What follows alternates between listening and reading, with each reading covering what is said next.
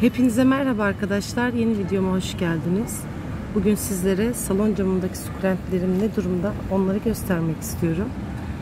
Ben bu Albert saksısına ve şu opalina ve perleye arkadaşlar sulama yapmıştım. Balkondaydılar. Hemen kurumadıkları için hemen bu cama geri getirdim. Yani opalina ile perleyi. Kurusun diye de hemen müdahale ettim. Alt tabaklarını çıkardım. Bu türümü de sulama yaptım ama daha hala böyle tam dolgun formuna ulaşamadı. Şöyle göstereyim ama renkleri çok güzel, bakar mısınız? Çok güzel bir tür aslında. Adını bilmiyorum. Echeveria türü.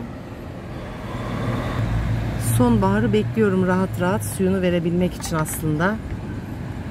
Şurada bir tane de kaktüsüm var benim. Bir tane kaktüsüm var zaten benim. Bu da böyle yavrularını büyütüyor. Daha çiçek henüz bana vermedi.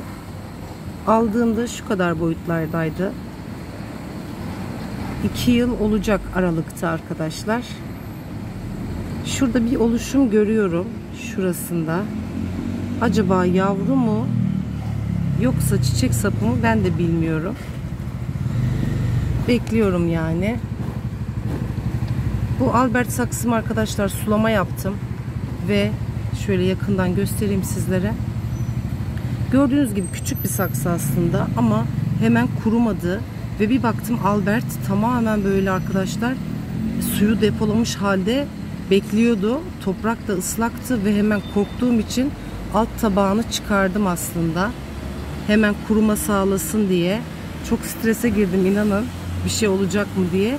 Sanki böyle gövdesinde de bir oluşum var gibi görüyorum. Biraz daha netleşsin, anlarım. Şu anda beklesin biraz daha. Yine susamış saksı ama vermeyeceğim. Gördüğünüz gibi aslında ben saksı altlarını tabak kullanıyorsam saksı alt tabaklarını da arkadaşlar drenaj deliği oluşması için aslında açıyorum. Ama yine de korktuğum için tamamen çıkardım. Burada bir de fanfare ve şu sarı sedum arkadaşlar. Ne kadar güzel renklenmiş iyice. Meleko, Stahli ve Victor var burada. Sonbaharı bekliyorlar. Ve şöyle koyayım düşmeden. Bunun altında yavruları var. Yeni gördüm. 2 tane yavru vermiş. Biri de öbür tarafta. Ama yavrular vermeye başlamış ve sevindim. Size şimdi opelinayı göstereyim arkadaşlar. Küçücük bir saksı ama kuruması uzun sürdüğü için, yani nemden dolayı buraya aldım. Bunu da tabağını çıkarmıştım da geri taktım. Küçücük bir saksı ama yine de kuruması geç oluyor arkadaşlar. Nemden dolayı ıslaklık hali. Ama çok güzel böyle renklenmiş, görebiliyorsunuz. Bu cama aldım onu da hemen. Güneş almış biraz burada. Çok güzel. Büyük bir saksıya geçecek sonbaharda. Sonbaharı bekliyoruz. Hemen perlemi alıyorum.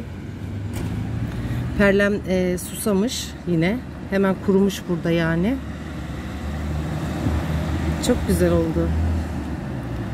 Yani şöyle şu boyutlara ulaştı yani arkadaşlar. Saksı haliyle küçük şu anda. Ama çok güzel. Susadığını biliyorum ama biraz daha beklemesi için ben de ona zaman veriyorum aslında. Çok havai kökler oluşturdu. Geniş bir saksı sonbaharda. O da geçecek inşallah. Bakalım, böyle çok tatlı bir şekilde duruyorlar. Böyle kısa bir video oluşturayım sizlere de. Fazla uzun olsun istemedim. Kendinize çok iyi bakın.